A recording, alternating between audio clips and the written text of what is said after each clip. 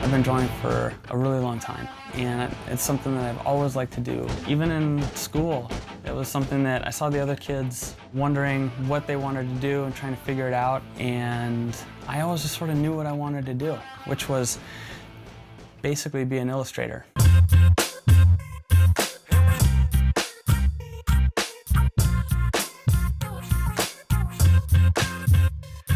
I think I'm known for a style and subject matter too. Just things that are distinctly Minnesota. Cityscapes, cycling, pinups, food, beer, grain belt, gold medal flower, Pillsbury.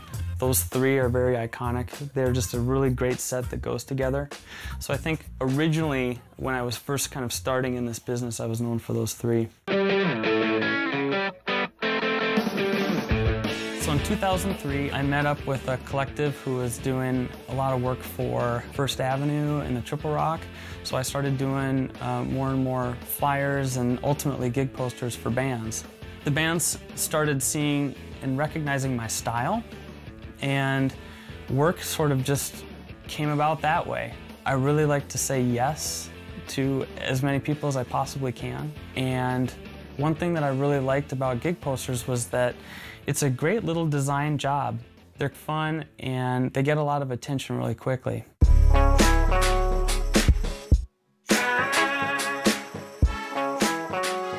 I do work basically about things that I really like. And I started doing a lot of pinup kind of artwork. And I got to be more well known for doing the pinup stuff. A lot of bands were contacting me to do pinup style work for them. And I've also been into cycling a lot, and I started doing more cycling related pieces. This is a piece I did called Cycle Minneapolis, and it was originally done for a bike art show called Art Crank. I want the pinup stuff to be part of a lot of the other stuff that I do, so I end up kind of using both ideas in quite a few things that I do. So I started doing more and more pieces that related back to the bicycle.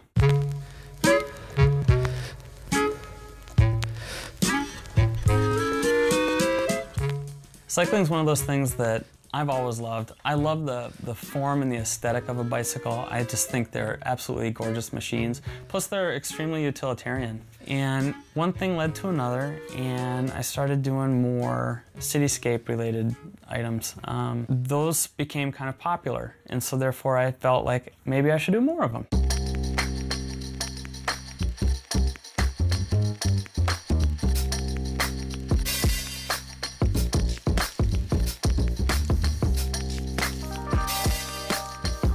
I'm working on a sketch of Lake Harriet for my lake series.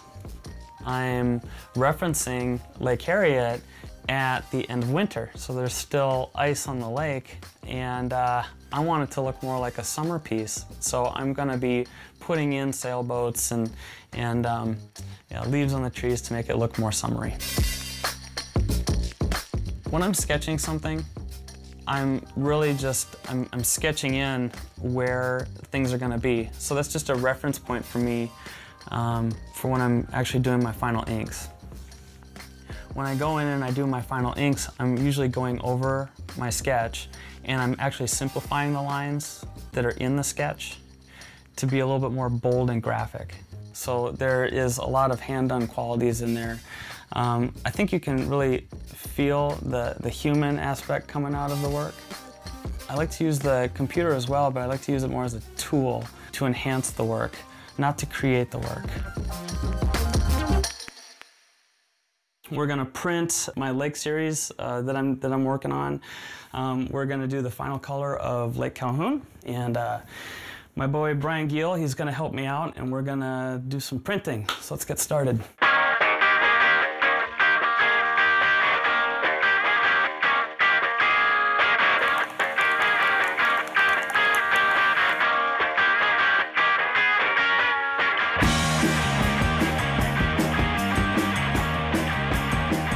In this particular one, we're doing 3 screens, and we're actually doing the key line, which is the very last screen for this print. Key line, otherwise known as outline.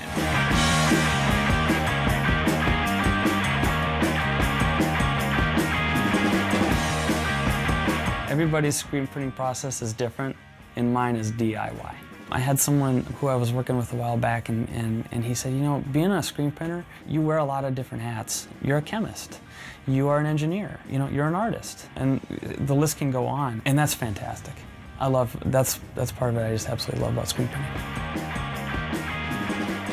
I guess we'll just see where the next step takes me. I'm not quite sure yet. It's one of those things where I tend to draw things that I like, and whatever I end up liking next, that may be the next thing. I don't know.